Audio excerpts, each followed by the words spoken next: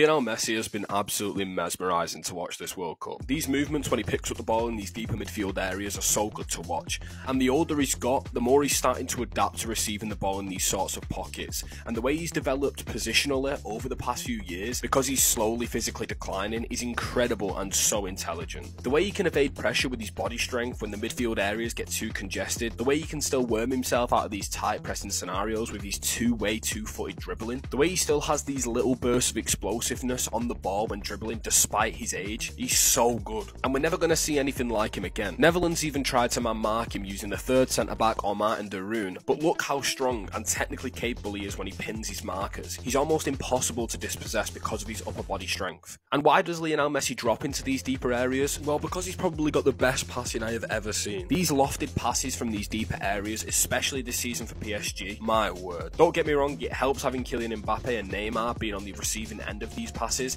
but the weight, the placement, the angles in which he's playing these passes are simply incredible. And because of these positions that Lionel Messi is playing in, both for club and country, it is quite common that we'll see Lionel Messi being the deepest lying midfield player. And there is a chance that if Lionel Messi really wanted to, he could continue playing at the elite level in this position for many years and just rely on his deep passes alone. Because Argentina have a midfield of workhorses. Enzo Fernandez, Rodrigo de Paul, Alexis McAllister, Leandro Paredes. These are players who can rotate in and out of midfield with Lionel Messi. And when it comes to defending transitions, they have the numbers around Messi and the legs around Messi to recover the ball in a fast instance if it is lost and he's the single pivot. But don't be deceived, Messi is still as effective as he used to be in the final third. In the second phase, when they are building a slight bit deeper, he does tend to drift into midfield and play in these deeper lying areas. But when the ball is working its way to that final third, you best believe he's between the midfield and defensive lines trying to find just an inch of space. And when he's given it, he can do anything. He can unlock a defence with a tight ball in behind, he can carry the ball across the penalty area and delay the pass until the right precise time. He can shoot from outside the box, he can work himself into the box and shoot himself. He is still an absolute weapon